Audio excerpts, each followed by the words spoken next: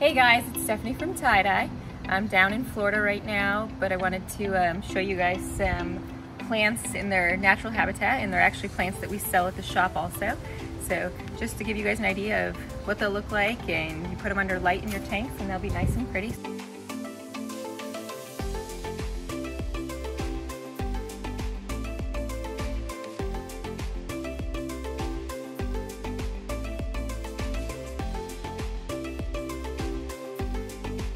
So here we have two different types of bromeliads. So these ones here, we have purple and green.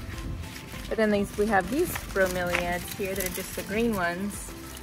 And typically with the bromeliads, like with the shop, that are nice for your geckos, they'll fill up with some water down in here and the animals will drink out of them. There were some actual anoles on these guys. Somewhere up there's an anole running, but when I walked over, I think I scared them all away. All right, so along this trail, we have come across another plant that we sell in the shop. This is mother-in-law's tongue, also snake plant. So this is another great one, and it looks amazing when it has some sunshine, and you can add it to your tank with some lights, and your animals will love it. There were actually just some more anoles running around on it. Hey, we came across another plant. This is a purple heart. So we sell these in the shop also. I don't think the ones that we have in the shop typically have the blooms on them though. So this one was actually really pretty, and it spreads. So this would be a nice ground coverage for in any of your reptile tanks. And then you get little flowers that come with it. Over here we have another bromeliad. So these are some bigger bromeliads. They just have the pink tips of them. But actually, I think we have the same exact one in the shop that's the multicolored, like this. All right, guys, we don't sell these trees, but this is probably my most favorite thing on the trail. These trees, look how amazing they are. They look so soft and cuddly. See, they're just amazing. Tell Eric we should get some in the store for sale. It'll make me happy. All right, so along this trail, 4 miles, I've rode down this trail now, we have this succulent here that might be a spineless prickly pear, but it's, look how big it is. We do sell prickly pears in the shop.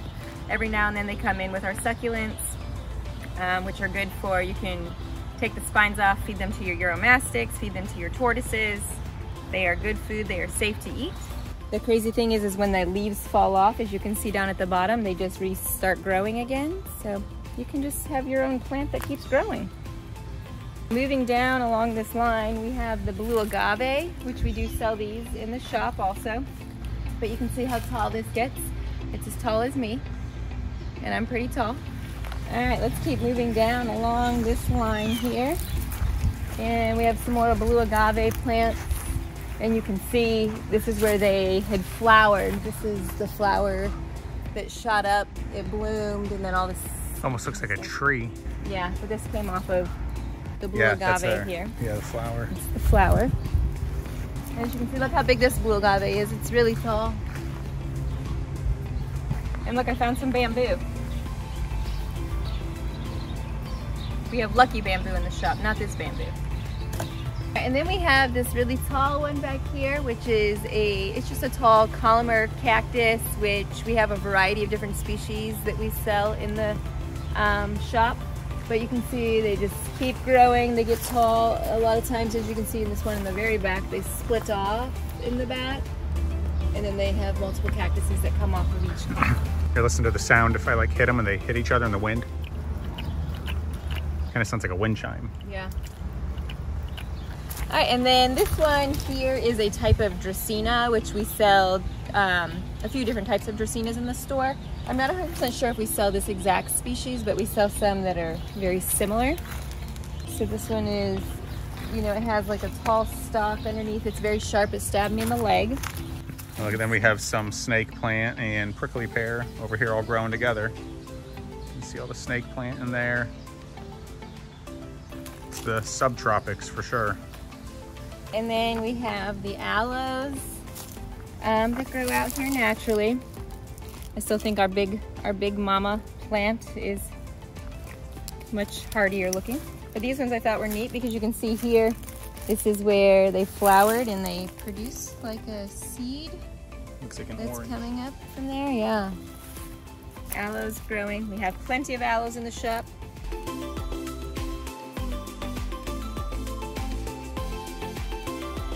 Alright, so if you guys can see the colorful orange and green plant in there, that is a croton plant. We sell those in the shop. We put a lot of those in our vivariums. They do really well. And then moving on to this one, we have the umbrella plant. We also sell these in the shop also. These guys can actually get pretty big, but these guys are actually nice indoor house plants too.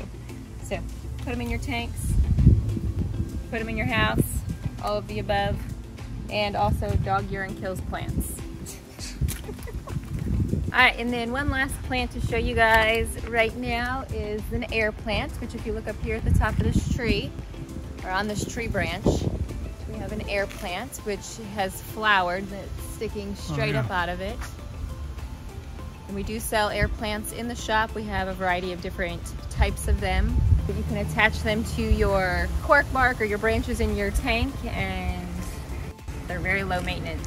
Alright guys, so I've showed you guys a few different types of plants that we sell in the store, but I've showed you ones in their natural habitat and the way they look. If you have any questions about any of them, you can come into the store, you can ask any of the sales team questions about them, or say, hey, I saw this plant, I want one in my tank. We can direct you to where it is. Or if you saw something and we don't happen to have it in, tell Eric to order it and he'll get it for you.